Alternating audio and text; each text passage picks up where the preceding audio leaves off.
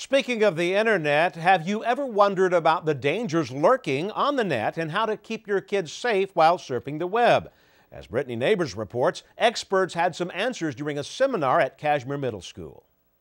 Whether it's pornography, violence, or a pedophile, it can be only a click away from your child. Officer Dave Crespin of the Torrance Police Department held a lecture to warn against these dangers and gave tips to parents on how to keep their children safe.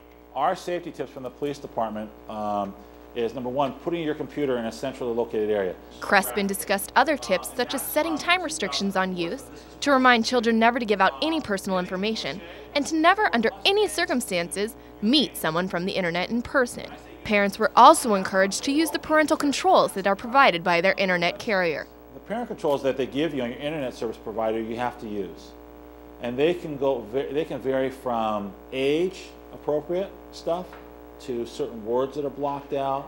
And parents came away from the lecture with a lot of new ideas to help monitor their kids. I have two teenage boys, and just, some of the things that he touched over, just different things that they can get into. So I'll be using the information to kind of spy on them to see what they're up to.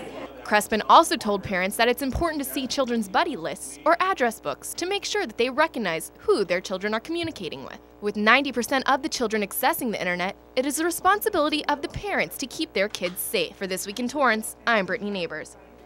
Thank you, Brittany. If you have any questions for Officer Crespin about internet safety, you can send him an email. His email address is dcrespin@tornet.com. A proposed state